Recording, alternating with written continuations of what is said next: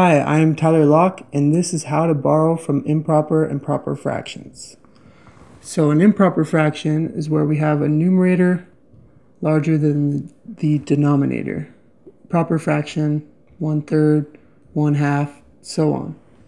So we can change improper fractions to mixed numbers by dividing the numerator by the denominator and then keeping the remainder as the new fraction numerator and the denominator the same. So let's try that. So divide 11 by 3, we'll get 3, and the remainder is 2, and then keep the denominator the same. So 11/3 becomes 3 2/3.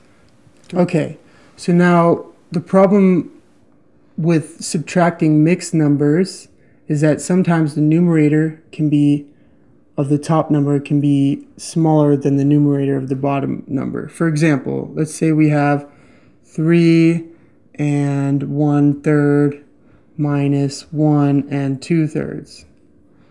See, the numerator up here is smaller than the numerator down here, so we can't easily subtract this fraction here.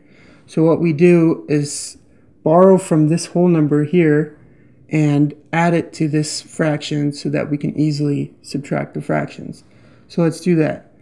So if we borrow 1, we can write the 1 as a fraction, 3/3, because any whole number can be written as a fraction, or that could also equal 2/2, and so on. So let's change it to 3/3, and then we can add it to this fraction here, and we will get, let's rewrite it. So if we borrow 1 from here, we will get 2. We add 3 to this, we get 4/3.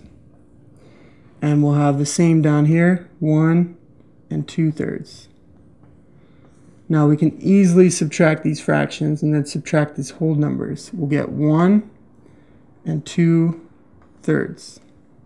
So there you have it. To borrow from an improper fraction, we change it to a mixed number, and we subtract, or we borrow from the whole number part and then add it to the fraction, and then we can easily subtract the fractions afterwards and get our solution.